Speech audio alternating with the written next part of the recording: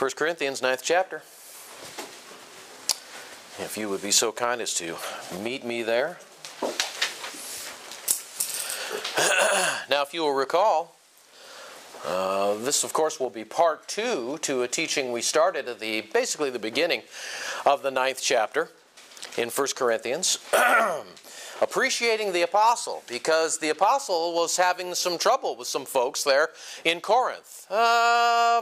It's slowly coming out, and it's going to come out more and more as we go through the epistle, but especially as we get into 2 Corinthians, which I'm assuming at this point we're going to follow into that after we're done with 1 Corinthians, that there are outsiders who have come into the church and have been influencing the people there at Corinth. Remember, Paul is the one who started this church, if you will. He was the one that came to Corinth. We see that in the 18th chapter, for instance, of the book of Acts. We see that he comes in there. He spends an entire year there that's going on. The gospel is being ministered. These people are being pulled out from heinous life experiences, horrible things. I mean, everything from, we can't just say a loose moral situation, but everything from homosexuality, male and female homosexuality going on, those who are within the context of an immoral cultural situation that involves having sex with young boys, and witchcraft that is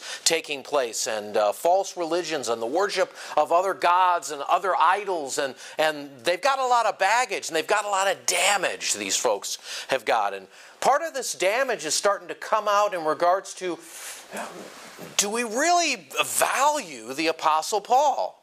You know? And which is, of course, leading us to this entire scenario right here, where I'm asking you through the title, Appreciating the Apostle, or Do You Value or Undervalue Ministry? Paul speaks to them at the beginning about how that some of the apostles, he, Barnabas, and some others, have a right, of course, to expect some kind of remuneration for what they're doing. And the people are thinking, no, we don't need to do that.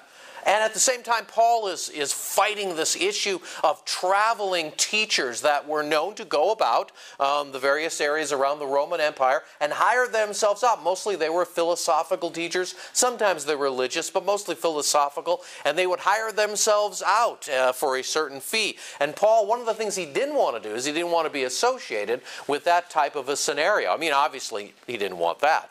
But if we back it up just a little bit before we get into today's text and catch a little bit of context here, he says, of course, in chapter 9, verse 1, Am I not free? Am I not an apostle? Have I not seen Jesus our Lord? Are you not my work in the Lord?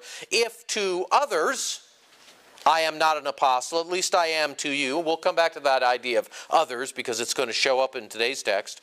For you are the seal of my apostleship in the Lord. My defense to those who examine me is this: do we not have a right to eat and drink?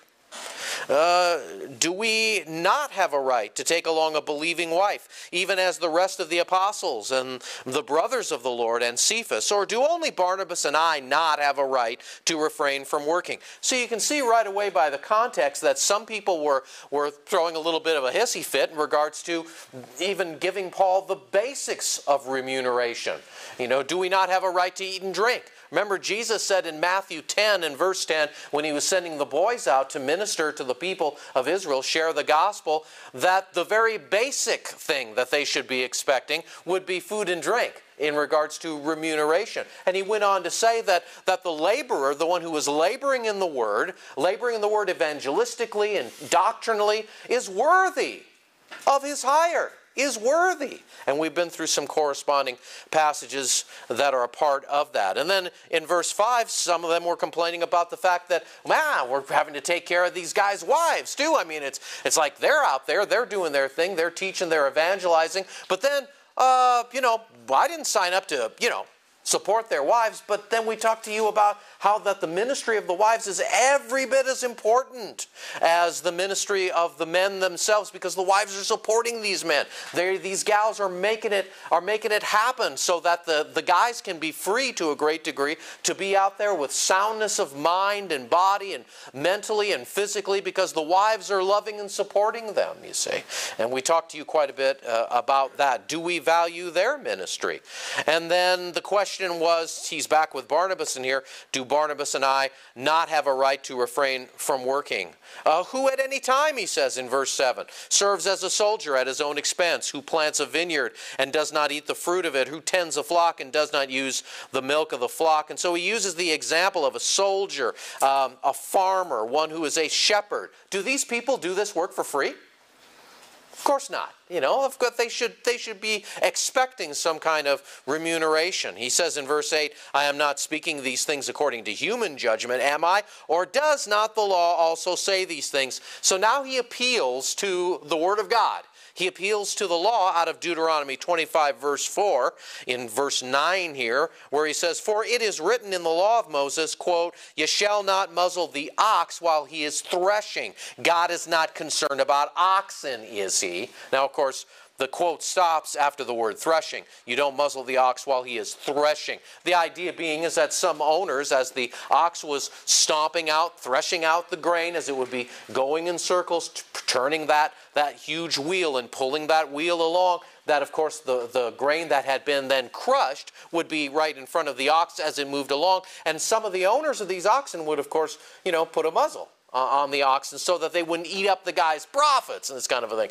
Paul is quoting out of the text in the Old Testament. Yes, it is, of course, a right thing in regards to not refusing sustenance to your animal, but he's real quick with saying that the original intention was not about withholding food from your working animal. It really is not about that when he says in the question at the bottom of verse 9, God is not concerned about oxen, is he? Or is he speaking altogether for our sake? Yes, for our sake it was written, because the plowman ought to plow in hope, the thresher to thresh in hope of sharing the crops. And we focused on the idea of hope or an expectation, And we talked to you a lot about in various passages, not just this one right here, but other associative passages that have to do with the fact that it's remuneration on other levels, not just finances, but on other levels as well. What about just being here? What about valuing the ministry that's taking place when the elders, let's say in our case, have pulled together the teaching of the Word and they brought and prepared it, and then people don't come, right? How about valuing it that way? And we talked to you about that.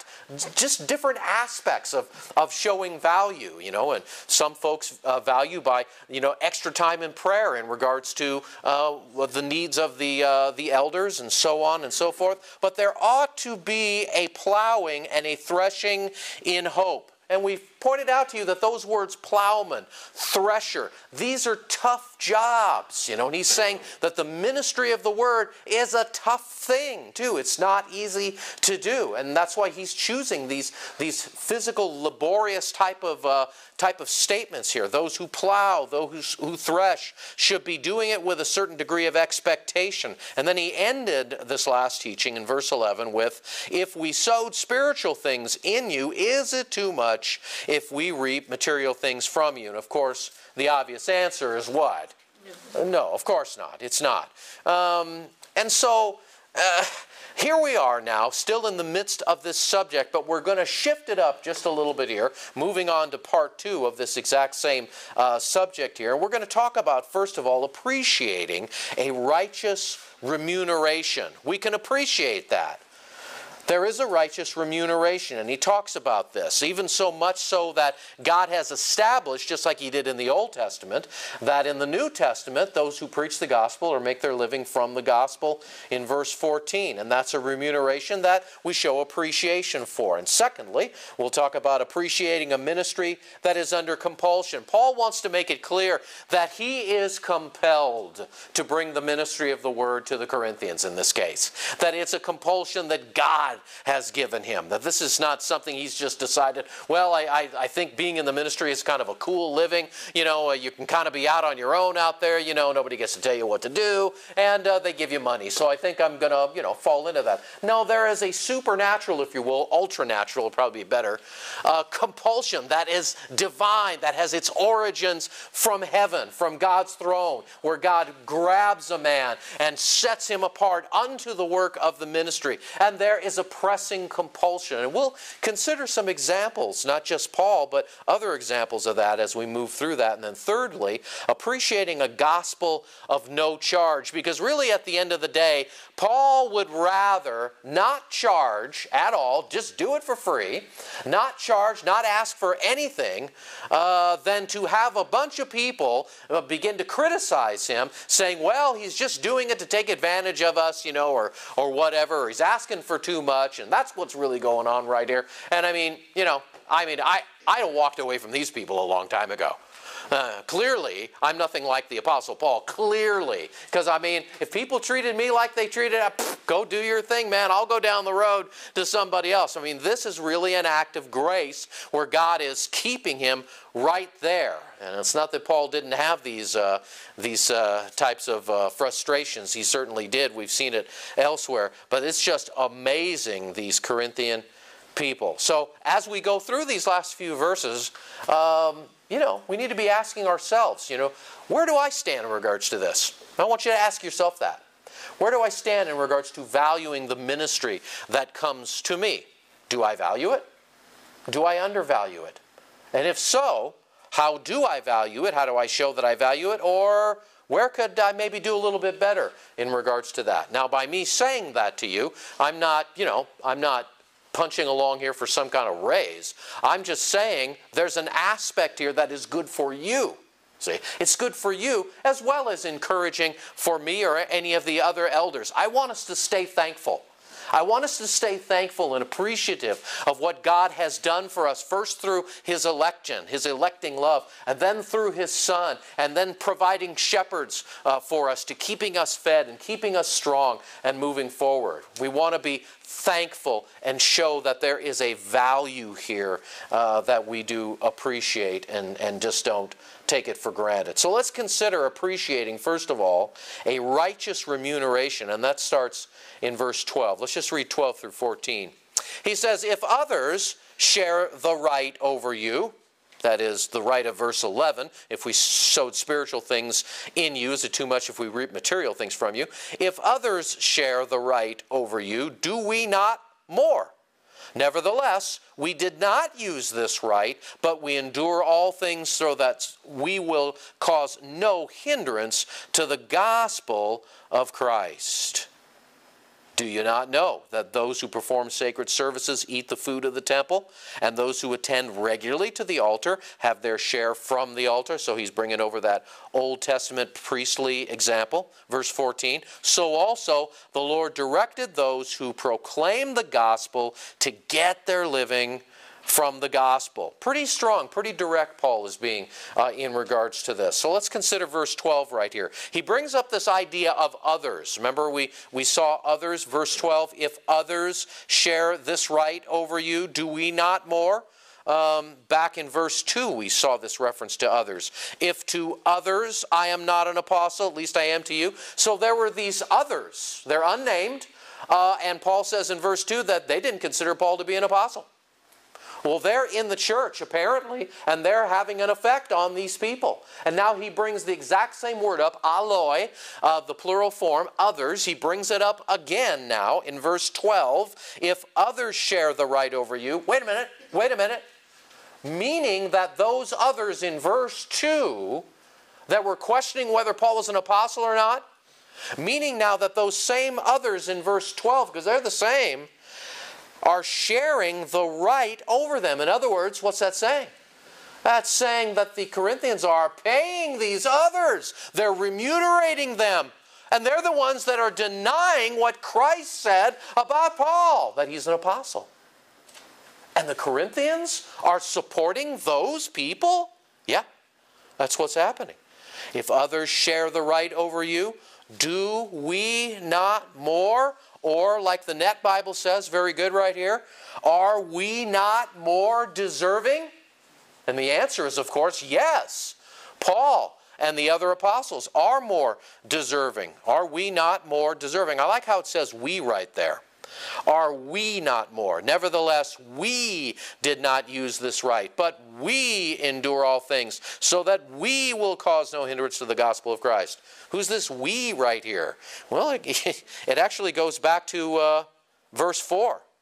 when he says, my defense to those who examine me is this: do we not have a right to eat and drink? Do we not have a right to take along a believing wife, even as the rest of the apostles, the brothers of the Lord, and Cephas, that's Peter? Or do only Barnabas and I have a right to refrain from working? So this is the we. It's the other apostles. It's Barnabas.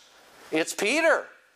It's the so-called half-brothers of the Lord Jesus Christ, who are also on the road and are evangelizing and deserve to be valued. He says, back to verse 12, do we not have more of this right? Well, of course, because they're the ones called by Christ. They're the ones whom Christ is demonstrating through miracle, through sign, through wonder, through the fact that there are churches starting up, that there are people coming out of hedonism and paganism, and they're professing faith in Christ, and they're bringing forward their witchcraft articles in Ephesus and burning them openly in the streets and destroying them. He says in the middle of 12, nevertheless, we did not use this right. In other words, they were not walking around going, you know what, I'm not doing the Bible study tonight because, you know what, you guys, you just, you don't bring us anything. I mean, you just expect to just keep on. He says, no. We just keep plowing forward. Remember, Paul, he could make his own living. And he's going to talk about that, isn't he? He's going to make his own living, and he's just going to proceed on with his business. But he's going to keep bringing the word to them and not force them into this remuneration type scenario. And there's a reason for that. And he'll talk about that in just a little bit. Middle of 12, he says, nevertheless, we did not use this right, but we endure all things.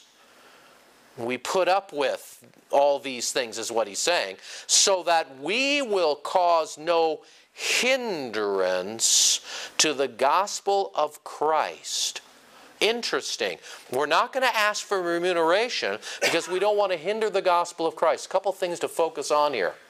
When he talks about not hindering the gospel of Christ, it's not the gospel itself that's in danger of being hindered per se. It's their perception of what the gospel is relative to their lack of maturity, relative to their lack of valuing the Apostle Paul in this case and the others. Now when he says we will not cause any hindrance to the gospel of Christ, egkopi is the Greek. Egkopi. Very fascinating because often an egkopi was something that was done during times of warfare and military. If you were trying to move down the road, as it were, away from an enemy, maybe you were being pursued by an enemy, a lot of times what the soldiers would do is they would break up the road. They would like blow it up, kind of a thing. Chop it up, plow it up, all of that business, so that the army that's coming after you would not have a smooth road. Obviously, they would have to rebuild the road. So it's a hindrance, isn't it? It stops everything. He says basically that's what's happening right here. He says, I'm going to put up with this lack of remuneration, which really is just you guys showing a lack of value, so that we don't hinder the gospel. In other words, if I start asking you, yeah, go ahead, pay, or yeah, we're not going to do this until you up the ante, or you ought to be bringing us better food than this, or something like that, because you're so darn immature, that you're going to actually let the gospel itself be affected as to whether you're going to believe it or not, whether you're going to keep walking with the Lord or not, if we suddenly, receive that which is our right to receive in the first place, which is just remuneration, showing value. Because when you show the apostle value and you show the elders value, you are valuing Christ, who is the one who raised them up and brought them to you in the first place.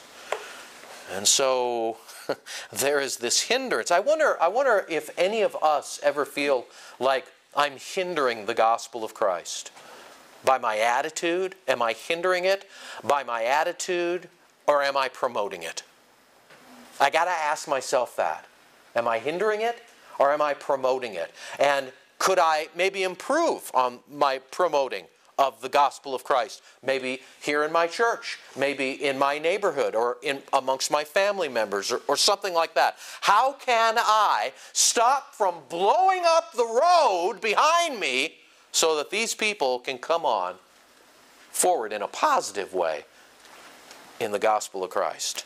13, do you not know that those who perform sacred services eat the food of the temple, and those who attend regularly to the altar have their share from the altar. And of course, now he's reaching back to the Old Testament example of the priests that are there in the temple, that they made their living and received their pay, if you will, their remuneration, from the sacrifices of the people. And you might want to write down some passages that speak about that. Leviticus 6 is a good place to start. Leviticus 6, verses 16 through 17. And then also verse 26 of the same 6th chapter of Leviticus. All of chapter 7 of Leviticus speaks about this. All of chapter 7, as well as Leviticus chapter 18, verses 18 through 24, talks about support for these men under the Old Covenant. And by the way, this is automatic. You know, the law was the law. There was no valuing of the ministry of the priest from a heart kind of position. Rather, it was just a case of you had to bring these offerings, and the priest got his tenth. He got his tithe, and then of course he would have to tithe from that, as well as other provisions that were put on the people to bring in. The heart was hardly engaged under this practice. And Paul is saying there's something better than that that's going on. You're not like these folks under the Old Covenant who are under this law and it's just do. Bring the offering. Bring your tithe of the cattle. Bring your tithe of the first fruits and this kind of a thing. It's expected and it's what you do. They did have free will offerings under the Old Covenant, but the emphasis here that onto these passages that I've given you has to do with the people bringing their sacrifices because they had to. So it wasn't really a case of showing appreciation towards the ministry of the priests. It's something that would have been automatic. But now Paul moves from that to now where your heart is engaged under the new covenant. And you can say to the Lord how much you value Him by valuing those whom He has given to you to minister. And so we see then in verse 14, so also, he says, the Lord directed those who proclaim the gospel to get their living from the gospel. So also the Lord directed. In other words, the Lord directed the people under the Old Covenant to bring in their offering, and then the priests would receive their tithe from that. But guess what? Now the Lord directs those who proclaim the gospel, notice, to get their living from the gospel. Now who's He speaking to here? He's speaking to those who are in the ministry, those who are bringing the gospel. He's not speaking to the average person in the pew, per se, right now. So the Lord directed those who proclaim the gospel. He's directing it to me, that I should get my living from the gospel, he's saying right here. Now, obviously, that can't be necessarily meaning absolutely in every circumstance, in every place, in every church, in every town, wherever you live, because some people, like with our church, I know all of you do the best you can as unto the Lord, and the Lord makes up the difference, and it's fabulous. No problem whatsoever, But obviously there are situations where sometimes the pastor, or maybe more than one, the money is not quite equal to, what is happening. And so they got a secondary job, or maybe they're doing it part-time, or something along those lines. But the principle remains the same, that what each church should be doing is freeing up at least one teaching elder, at least one, to be able to be full-time, ministering the Word, studying the Word, in prayer, available to the people. Now, obviously, one guy, depending upon how big the congregation is, can't do it all. Even in our church, as small as ours, isn't it wonderful that we have 4? There's 4. Now, only one guy gets paid. We're just being upfront about it, okay? But there's way to show value to the other men, besides the remuneration aspect in regards to finances. But isn't it wonderful to know that you have other men that you can call on? Interesting, because right now I'm not 100% yet. Pushing on to 6 months ago, when they cracked open my chest. Larry and I can relate in regards to this. It's a violent act, you know. They open you up, and there's residual effect that's still going on. I was asking Larry the other day, even before we had prayed earlier today. I was asking him maybe a week, I guess, ago or something like that. I mean, I was saying, I still got this, you know. He says, oh yeah, and he was like better than a year on me, you know, before, you know, when he had to have his surgery, and so. We're all kind of still dealing with this stuff, you know, and from time to time, and it's going to come up again pretty soon, from time to time, I call on the other men, can you come in and do this? And to be honest with you, I feel kind of bad about that. I feel like I'm a flake or something, and I have to talk to myself and say, no, you know, they opened up your chest, guy. It's okay. You know, and what a blessing it is to have Keith and to have Tony and to have Brian. It's tremendous. In any case, there is that. And there's ways to show all of them value. And I'll leave that to you to go on with that. But there are those of us who have been commanded of the Lord, who proclaim the gospel regularly to get our living from the gospel. By the way, the word living right there, that's zao, and it is a present active infinitive, which means it's making an ongoing, regular living from the gospel. Present tense, ongoing. It's expected. And he's speaking to those of us who proclaim the gospel that we are to be involved with that. Remember last week when I took you over to Galatians 6? Take a look again at Galatians 6. 6th chapter of Galatians and the 6th verse, really going down to at least verse 9. Galatians 6:6, the one who is taught in the word, who is katekeo, regularly, present tense, regularly taught in the Word. The one who is taught the Word is to share, koinonia, all good things with the one who teaches him. Koinoneo, another present tense verb, and it's active in the voice, and the mood is imperative. So it's like commanded. Those who are taught in the Word are commanded to share all good. Now the word things right there is really not in the Greek. It's good, agathon, in its plural. So it's like share your goods. That's the way it comes out. So those who are taught in the Word are to share continuously all goods with the one who teaches. Don't be deceived. God is not mocked. What a man sows, that he will reap. Now in the context right here, most people quote this way out of its context whenever you hear it, right? You reap what you sow, blah, blah, blah. But see, this is where this is quoted from, and it's in the middle of sowing to the one who teaches you, is what this is saying.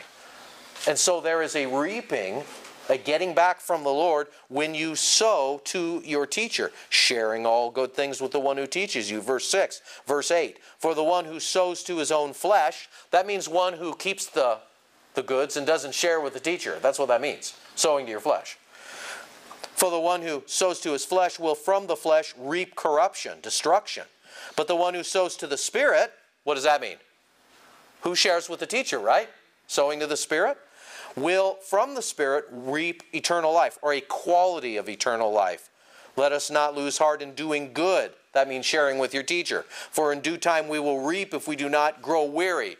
I'm so tired of paying this guy. Well, you know, you're going to, unless you want to skip the corruption aspect, don't get too tired. You know, if you are receiving ministry of the Word, then there is this indebtedness that is there. That's just one aspect of the Word. We talked to you last week about 1 Timothy 5, verses 17 and 18, right? That the elders that rule well are worthy of double honor. And the word for honor is dime. Can be translated honor, could be translated pay. Worthy of double pay, especially those who labor in the Word and in doctrine. See? And then he actually quotes Deuteronomy 25:4 right there about not muzzling the ox while it treads out the grain. I've been called an ox a few times. Don't muzzle the ox while it treads out the grain. And other aspects, like I said earlier, Jesus said, Matthew 10:10, that the laborer, the gospel laborer, is worthy of his hire. Worthy of his hire. And of course, that should never be abused. That should never be abused. never be abused. At the same time, there is the aspect of, am I valuing those whom the Lord has given and raised up and put over me to bring spiritual nourishment to me? So do I appreciate a righteous remuneration, which then brings us secondly into appreciating a ministry under compulsion. Paul moves on in verse 15 at 1 Corinthians 9, and says, but I have used none of these things, and I am not writing these things that it be done so in my case. For it would be better for me to die than to have any man make my boast an empty one. If I preach the gospel, I have nothing to boast of, for I am under compulsion. For woe is me if I do not preach the gospel. Back to the top of verse 15, he's concerned. He wants them to know that he has used none of these things. In other words, he has not made it an issue to the Corinthians. He has not insisted upon any remuneration. You know, he's a leather artisan. He can make his living just fine. But he recognizes that they need to do this. But right now, they're in a place where they're so immature, they're so fleshly, that for him to press it would blow the work that has been done so far right out the door, because of the present state of carnal influences that are happening within the people there at Corinth. So he doesn't push it because they're immature. He says, I've used none of these things. I've taken advantage of none of these things. And he wants them to know, I am not writing these things so it will be done so in my case. I'm not bringing this up right now so that you will start doing something for me. He wants them to know right away that he's not doing this so that you up it or something like that. For, middle of 15, it would be better for me to die than to have any man make my boast an empty one. What's his boast? His boast is at the top of verse 15. I have used none of these things. And that's important to the Apostle Paul. His independence from these people at their current state or lack of maturity, his independence from them is important to him at this. He does not want to be lined up with some of these traveling philosophers or guys who are just out there peddling the Word of God. In fact, we get over to 2 Corinthians, the 2nd chapter, and he's going to talk about that. We are not like those, he's going to say, who are like peddling the Word of God for profit. It's not what this is about. And it should never be about that. And of course, you're very much aware of an awful lot of these guys that are on TV that do exactly that. We don't hear about them as much as we maybe did once upon a time, but peddling the Word of God for profit and turning, your seed sown into some sort of miracle and send in $5 and, you'll be sowing this into your life and God will send you back 500, and it's theft. It's just theft. And all these guys need to be put in jail because they're stealing from people and they're using religious provocation. They're provoking you with religious items like what the Scripture has to say out of its context in order to get you to give to them. And it's just theft. It's fraud is what it is. 16. And here's why. Here's why we can appreciate a ministry that is under compulsion. He says, if I preach the gospel, I have nothing to boast of because I am under, he says, compulsion. I am under compulsion. I am under anagki. Anagki. That is a force of necessity. There is something that is compelling the apostle, compelling him towards an obligation to preach the gospel. He says, if I preach the gospel, I have nothing to boast of, for I am under compulsion to do so. He started the entire epistle off that way, didn't he? In chapter 1 and in chapter 2. He says, verse 2, for I determined to know nothing among you except Jesus Christ and Him crucified. That's going to be the extent of my philosophical brain work, right? my intellectual morass coming at you, that I determined to know nothing but Jesus Christ and Him crucified. Well, Paul, what do you think of the current state of the situation there in Libya? I know nothing but Jesus Christ and Him crucified. Yeah, but don't you think the Romans should knock off the taxation here? I mean, it really bugs me. Jesus Christ and Him crucified. You're just forcing them back to the most important, most compelling, most important aspect of their lives, Jesus Christ and Him crucified. I mean, he does that from the very beginning. And so when we get to chapter 9 and verse 16, he says, man, I'm under compulsion to do this. You know, Jeremiah the prophet, he was under compulsion. In Jeremiah 20 and verse 9, in Jeremiah 20 verse 9, Jeremiah says, man, if I decide that I'm just going to stop preaching in His name, I'm going to take off my prophet's robe, and, you know, I've had enough of all of this, you know, and talk about not being valued. Boy, Jeremiah was completely undervalued, right? And I'm going to take my prophet's robe off, you know, I'm going to set my prophet's belt off to the side, and I'm just going to sit over here and just, you know, I'm done. I'm done with this lack of appreciation. And he says, but I am so compelled within me, it's like a fire shut up in my bones. And when it's on the inside, it's got to come out. See? He's compelled. And so for 40 years he's preaching, not seeing one convert. Not one.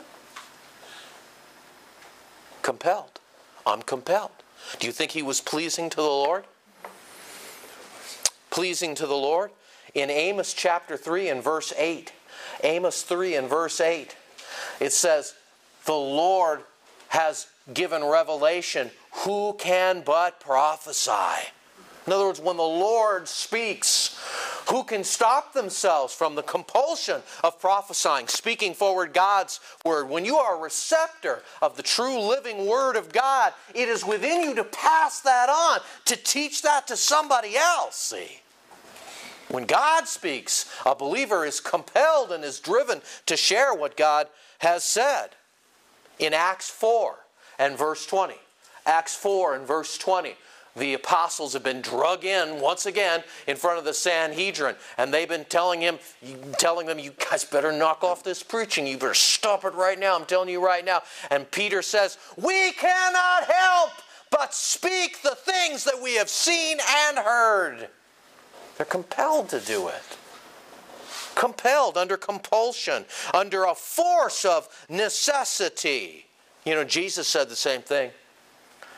In Mark, the first chapter, Mark 1, verses 37 and 38, at the very beginning of his ministry, and Mark's the only one that says this in this way, by the way.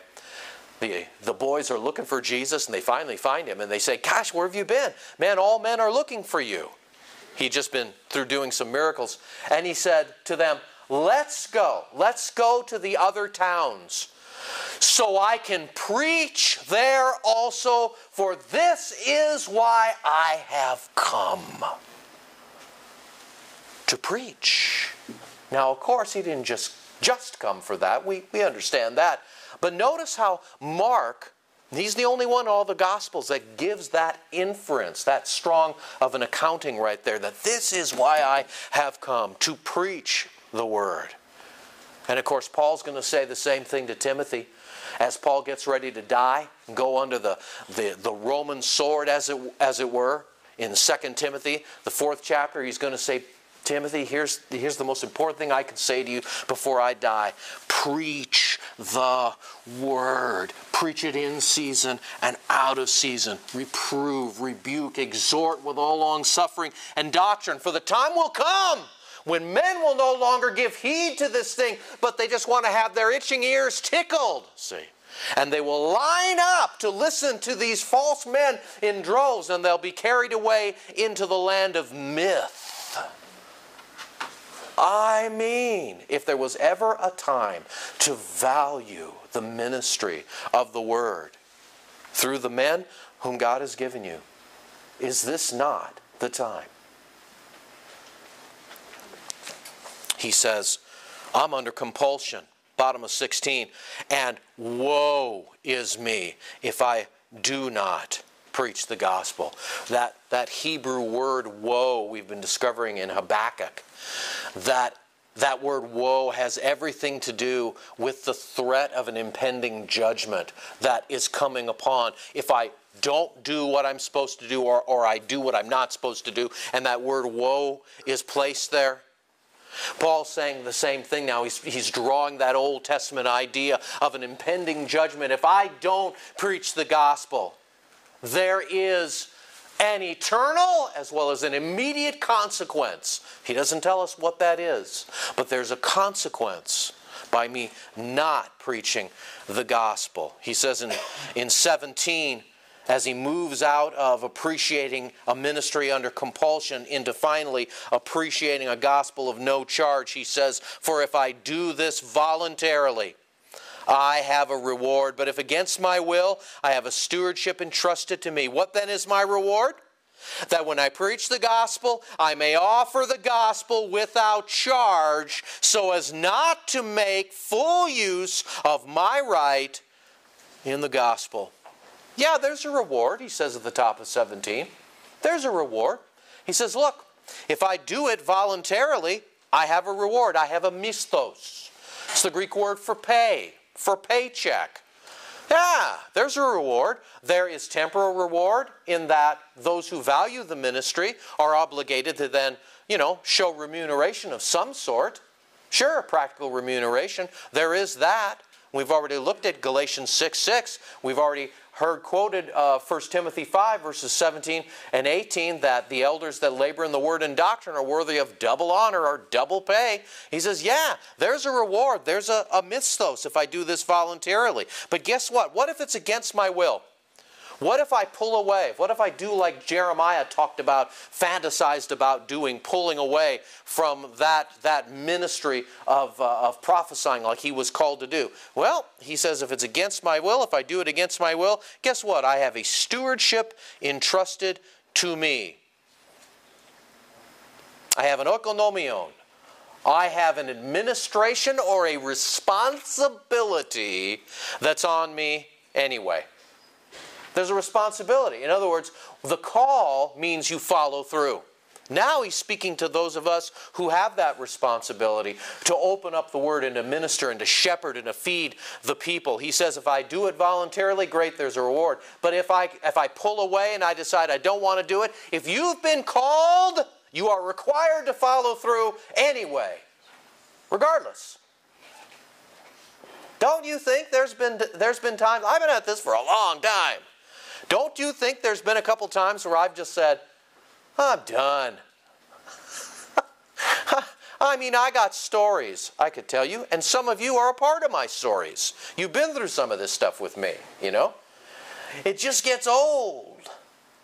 But it's like a fire shut up in your bones. And you are compelled.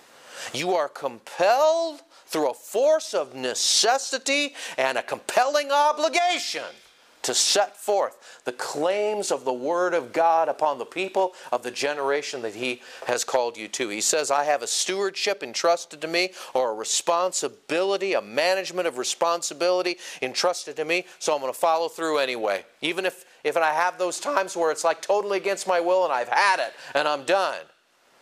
And he says, in light of that, verse 18, well, what then is my reward? I mean, he just got through saying at the top of 17, I have a reward. But then he presses it even further. What then is my reward? Well, I thought we just found out what that was. It's, practical remuneration. He goes, no, there's something else. There's something else.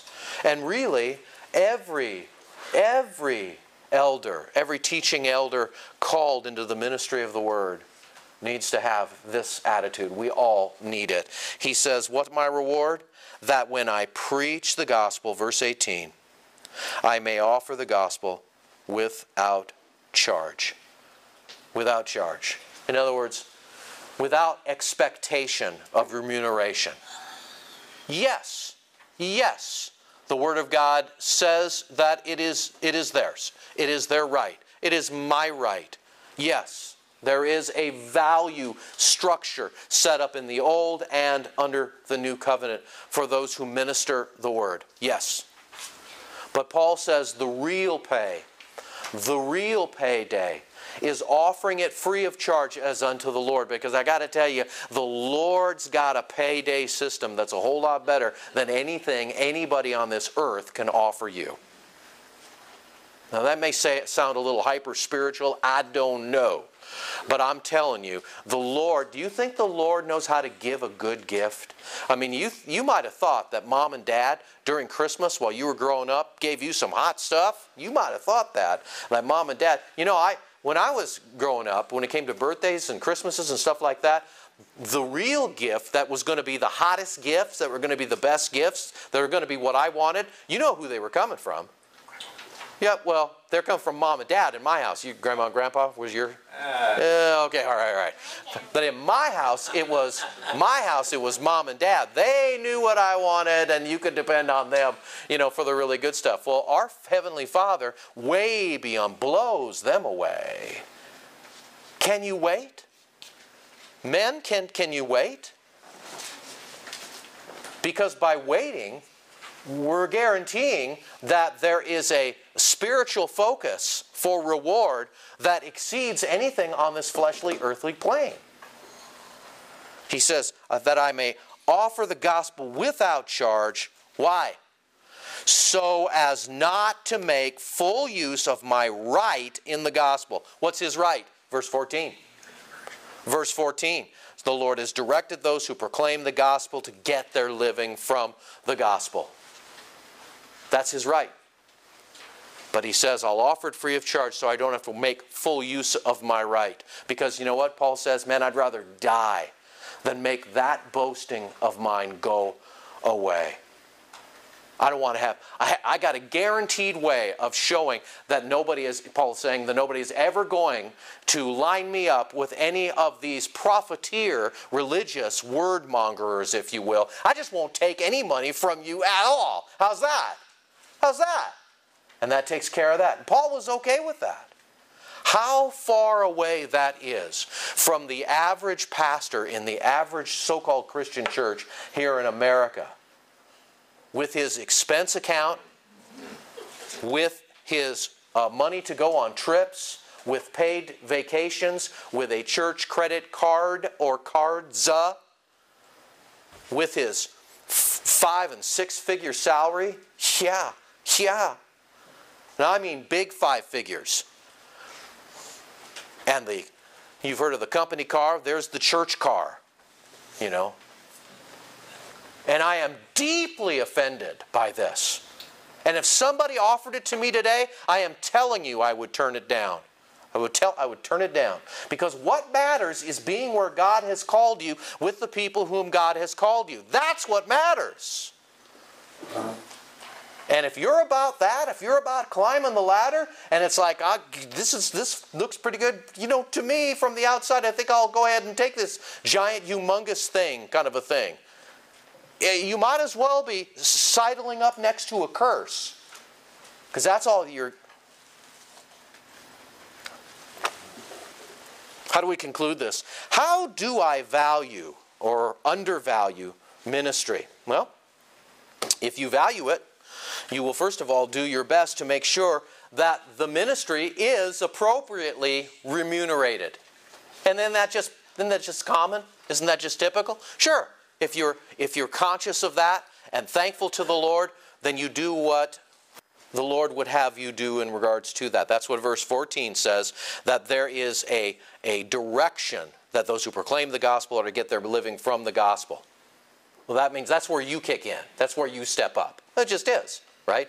Galatians 6:6, if you're taught in the word, you owe a debt to your teacher. That's what it says. And approaching that in a right way is the best way. Because it's as unto the Lord. Secondly, do I value or undervalue ministry? Well, a ministry that is to be valued is always a ministry that is done under compulsion. Under compulsion. Are you compelled? Are you sitting under men who are compelled to bring the word to you in all of its fullness? The happy stuff as well as the things that are not so happy that make us change and things like that. But do they keep bringing it to you? Not looking to, be your best buddy and be your best friend, but to feed you with not just milk but meat and maybe make you chew a little bit harder and conform to it? Sure. Compulsion. That's a ministry that is to be valued. A ministry, lastly, that is to be valued is one that really, in its essence, would make it available to you even if there was no remuneration. In other words, no charge. No charge. You just do what you're supposed to do. God gave Paul the ability to work in leather craft and leather goods. What for? Well, for this. Because they're startup situations, and there just isn't much money. People do what they can, but you got to go do what you got to do, and that just means, get it all balanced out. Now, on the other hand, a guy can't go out and pastor a church, and he's working a full-time job. That's impossible. That's impossible, right?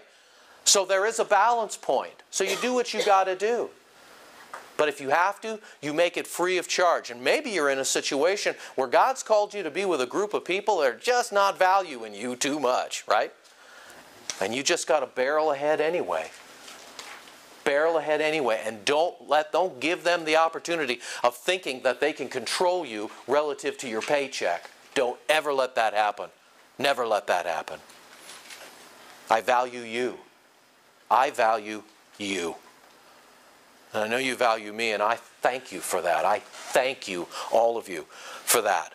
I know that that's a truth. And so we're going to go on appreciating the apostle as we clear our way through the rest of this 9th chapter in just a couple of weeks. And so, Father, thank you that you have taught us much in these last 2 sessions in 1 Corinthians, the 9th chapter, about valuing the ministry of Christ, really, who this is, and how important it is to be under men whom you have called, recognize that you have called them, and that they are the men who we are called to sit under. Thank you for that, Lord.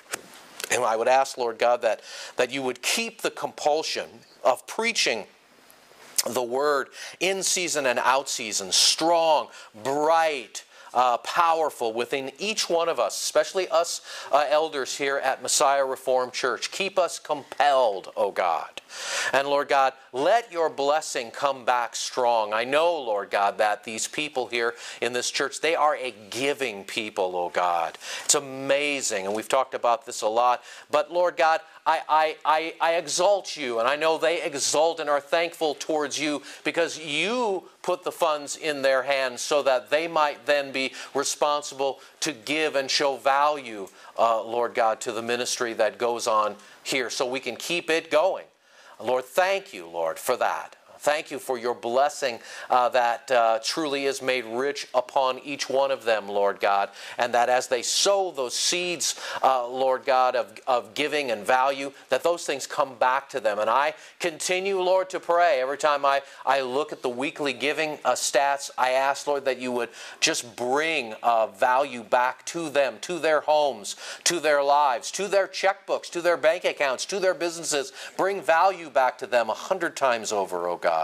May that continue. And may none of us, Lord God, ever be drowned out in a sea of fear when it comes to holding back, oh God.